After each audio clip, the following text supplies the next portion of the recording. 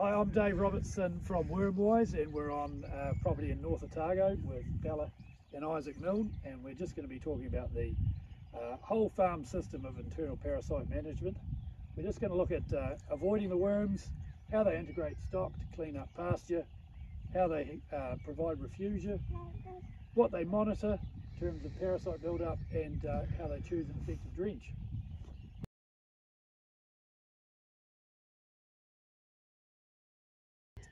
Okay, Isaac, so on point one of avoiding the worms, how have you gone about ensuring lambs are not ingesting high levels of parasite larvae through the summer event? Well, historically we've been grazing our lambs on permanent pasture through the summer-autumn period, and we're changing to using summer and autumn forage brassica crops to reduce the amount of larvae that they consume, which in turn should mean that they get better weight gains and less drench.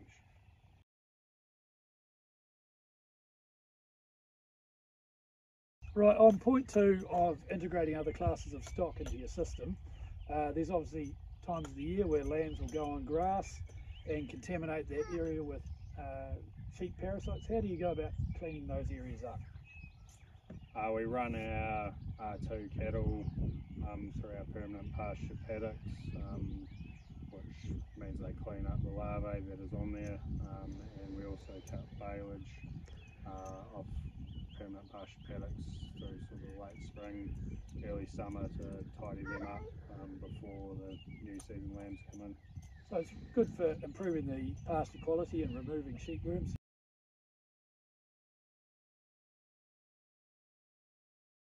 How do you go about ensuring that you don't get resistant sheep parasites emerging in those clean areas, Bella? Yeah, so we bring annual draft ewes down into the system and have them going behind the lambs. So they're obviously net removers of worms, and put some of those susceptible worms back into the population to dilute down what's there. So those ewes you're bringing in, they wouldn't have had a lot of drenching? No, they haven't, and think about it at pre-lamb and plan ahead for the spring and summer. So you have undrenched ewes that you're consciously thinking about pre-lamb, that they're going to do a job for you in the summer, autumn in terms of providing some refugia. Yep.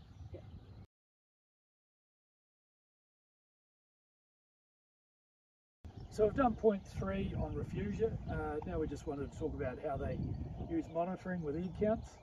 There's sort of two types of egg counting you can do. There's to see what active level of parasite levels are in your flock. So Isaac and Bella, how have you used pre-drenching egg counts in your system?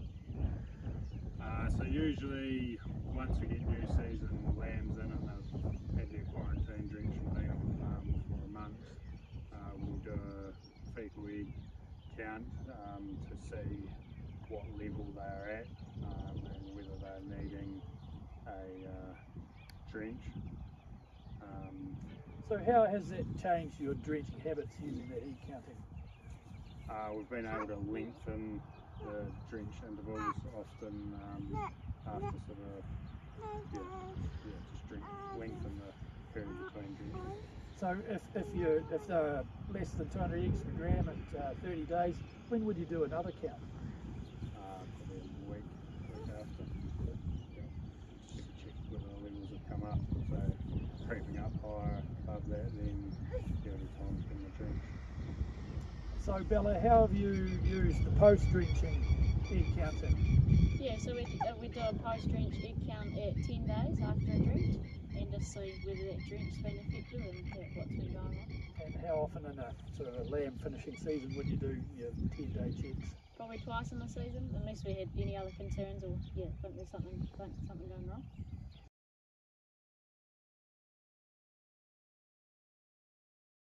So on point five is choosing an effective drench and using it when you need to.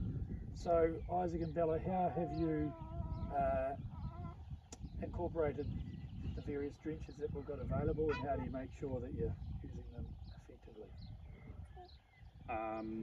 So we haven't been drenching with one drench type more than 3 times in a row. We're using obviously the fecal weed testing post-drench to make sure that they're effective, and using novel drenches as quarantine and in the shoals of the season, or if there's anything that shows up in those drench fecal tests.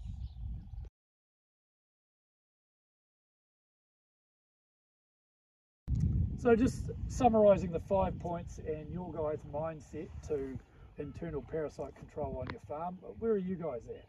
Yeah, I guess historically we just relied on drench to kind of do the job for us, but now it's just being smart and using those tools, kind of reducing that worm population, integrating stock, introducing refugia.